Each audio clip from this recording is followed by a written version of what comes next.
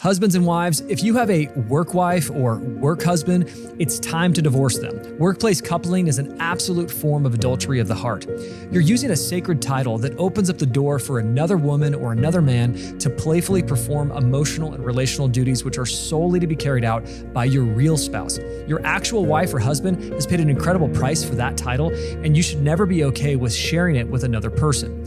Folks, adultery starts in the head far before it occurs in the bed. The scriptures teach us to be cautious of any private relationships outside of our marriage. Your spouse deserves your honor, not just at home, but also at work.